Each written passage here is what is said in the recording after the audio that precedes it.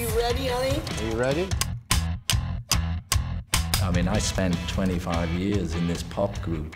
It was George Harrison's company. Well, it doesn't get much cooler than that. HandMade purely came into existence because of Life of Brian. Well, the new Monty Python film is entitled The Life of Brian and has managed to offend just about every religious group in the city. And now for something completely different. George was the one with the money and with the vision. Cheerio! Just sounded like a great idea. No competition. Without HandMade, very few of the film would ever have happened. George basically said, whatever you guys want. I'm gonna be a star! This is going to be quality stuff. This is going to be interesting stuff. I thought I was in the right place at the right time.